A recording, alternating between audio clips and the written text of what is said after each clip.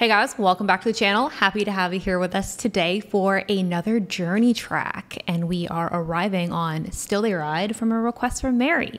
Thanks so much for another request, Mary. Yes. Supported the channel many times, really enjoyed our videos, and we are grateful that you have enjoyed them as much as you have, and you keep contributing. So thank you so much, Mary. Yeah, and Mary's really been a big contributor on our journey with Journey. That's right. She's a big Journey fan. Yes. She had some trouble deciding on a video for us to watch. Yeah. She kept going back and forth. She's like, I don't know which is the best one. What version? But we really do appreciate the fact that you were intent on finding us the best version to do. You care so much. Because you know that we haven't experienced this before, and you want us to experience it in the best way that we can. So we do appreciate you putting in the effort. Thank you so much. So we're doing Philadelphia, June 4th, 1983 HQ version. And she said she loved this version in Philadelphia. Yes. So we're excited to check this one out. But we've really enjoyed our journey in general. Our journey. Journey in general. Let's say that a couple times fast. You'll probably screw up on it. But anyways, you know, obviously Steve Perry is fantastic, but the musicianship in the group as a whole is not to be overlooked. Oh, right? Yeah, they're incredible. Yeah, they're great. And so I didn't know anything about Journey before we started. You had a little bit of familiarity. I am, you know, a little more familiar now, but I've been so impressed with Steve Perry. Like I said, he's just an amazing vocalist. Yeah. And like you said, Top-notch. the voice, you know. What other name would you want to have if you were a vocalist? Yeah, seriously. It just speaks to his incredible talent. Yeah. So I guess you're probably ready to get going? I'm ready. If you're ready, I'm ready. Let's roll.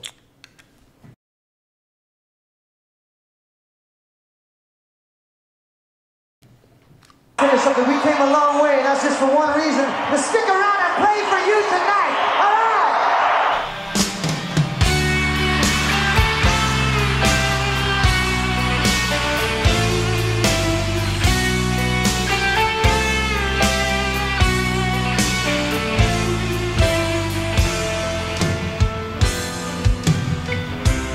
Just see her ride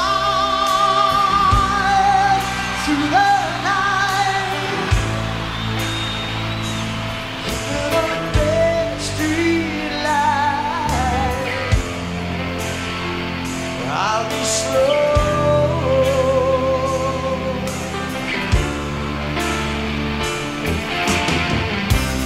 This old town ain't the same. Nobody knows his name. Times have changed. Ooh, still he rides. Traffic lights keeping time, leading the world restless through the night.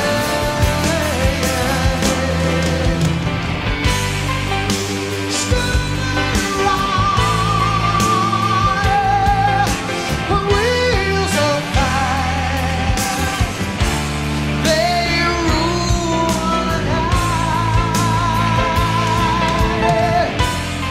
Oh, still the storm was surviving, chasing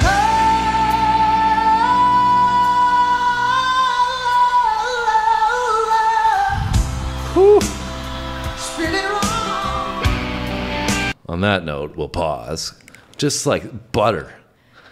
His vocal is just like butter, His man. vocal It's so range is smooth. just so impressive. Yeah, and he gets in those crazy high notes, and it doesn't even, like, it just sounds incredible. Yeah, and just, you know, transitioning one note to the next, like I said, it's just so smooth. I mean, we've done a few songs from Journey, right? And they've been impressive, obviously, to say the least. But to me, it's just the consistency that's so mind-blowing. Yeah. Every single Hits time. the mark every single time. Yeah, and you know, these are live versions that we've been doing recently. I mean, we got into Journey initially with some studio stuff, which sounded great, but he sounds so perfect live as well. You know, there's no drop off in his capability. No disappointment at all. And like I said, it's not like he even seemingly takes a breath. You know, it's like he just keeps going, keeps, you know, banging them out, no problem. And you know, it's just the the raw clarity talent in his voice too. I mean, there's like the odd word I can't make out just because of that it's in the higher pitch, but like he just, even though he has a huge vocal range and he really goes into those high notes, like you can still follow the storytelling of the song. Yeah, and I think it's interesting as a group how they clearly have the ballads mastered. They are the ballad band. Yeah. But it's interesting in this one how the keys are sitting back a little bit further in the mix, and we see or we hear the ANSI, which I'll get to in one second, is the bass and the drums seemingly are setting the tone and at the forefront. Yeah. And you can even see it on the mix here, which is kind of cool. We get to see the audio engineers in the back here making sure that the mix is where it needs to be, and you can see it popping up and registering there on when the bass comes through, and you can see the drums popping, which is pretty cool.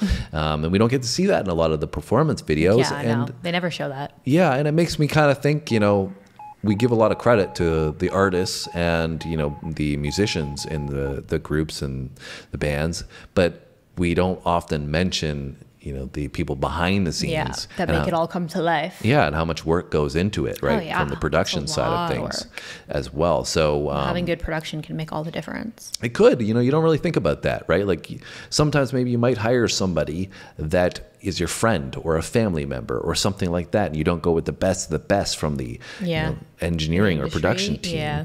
And maybe that may have caused artists to not do as well in terms of their career. You never know. Like we would never know that, right? It just doesn't sound as clear for some random reason. Yeah, that's why. Anyways, what are your thoughts, Sam? Anything you want to add before we rewind it and get back into it? Yeah, I just think the concept of like the song is cool too, right? The lyrics, like I said, I didn't pick all of it out, but definitely was talking a little bit about like being in a town where no one knows your name anymore. Things have changed. And like I'm getting the vibe that they're talking about a person, like maybe, I don't know, somebody, whether it was like a celebrity or a star or something that's like no longer as relevant, but they're still riding with the wheels of time and like trying to still remain relevant and enjoy life and stuff like that. Right. So, which is kind of cool. Yeah. And the song itself? What do you mean, like the composition of the song? Yeah, like do you just, well, I mean, you don't have to go into detail or anything, but do you like this compared to the other like songs that we've done from Journey? Is it? Yeah, I feel like it's not as obviously upbeat. It's not as much of like a fun song, but I feel like it just really showcases his vocal You don't know ability. this one, right? No, I've never heard Never heard it before? No, but I think it sounds awesome. Like you said, definitely that ballad feel, and he just brings so much like raw emotion and passion to his vocal delivery. You can't not like be mesmerized by him. Yeah, I'm like I said, just the consistency for me is what I'm so blown away by. Anyways, we haven't got through the full song, so maybe I'm just going to ruin it all right now. Doubtful. We just said the consistency, so I doubt it. That's what I'm saying. Maybe I've just hyped him up consistently, and then he's gonna go. No, he won't, because he's the voice. So let's get back into it.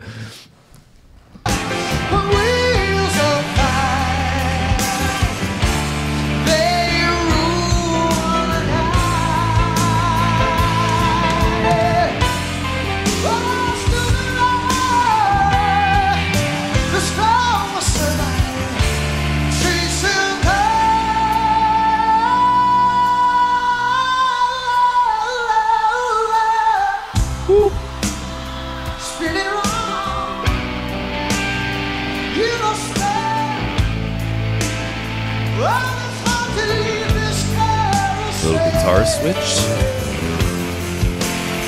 Round and round and round and round and round.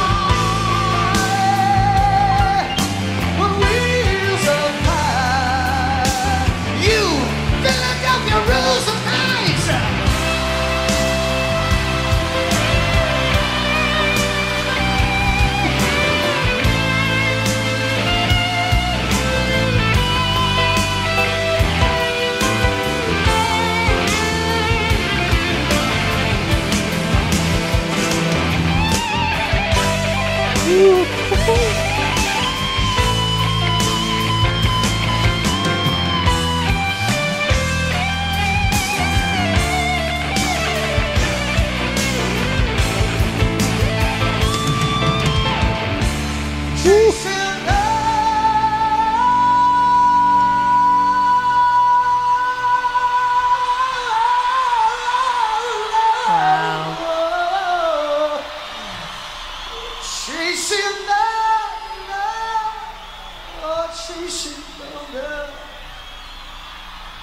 Up and down the streets of Philadelphia. Fire.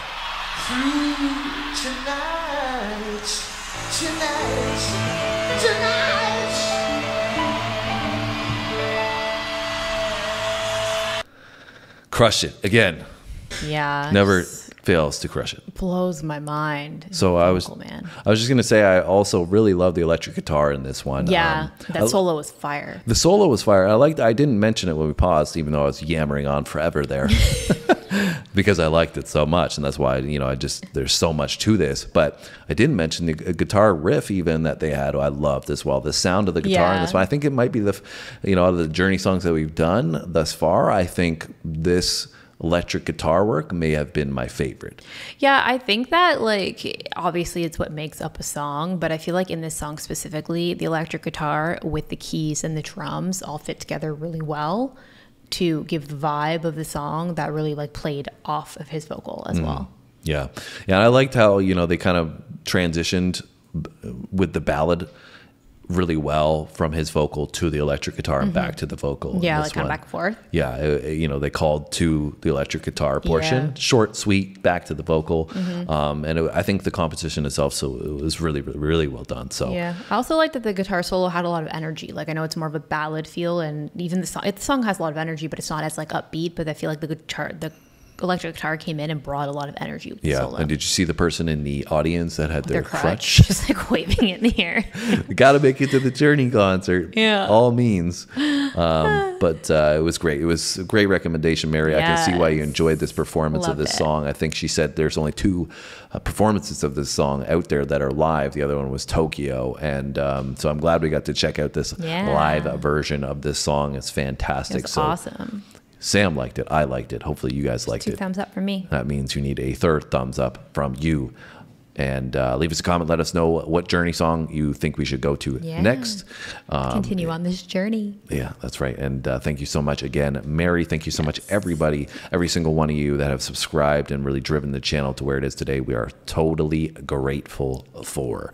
So anything you want to add, Sam, before we go? You guys are great. There you go. You heard it from Samantha. Hopefully you're having a great day today. Yes. Great week as well. And we'll see you tomorrow with 2 more videos. Thanks for watching, guys. See you then.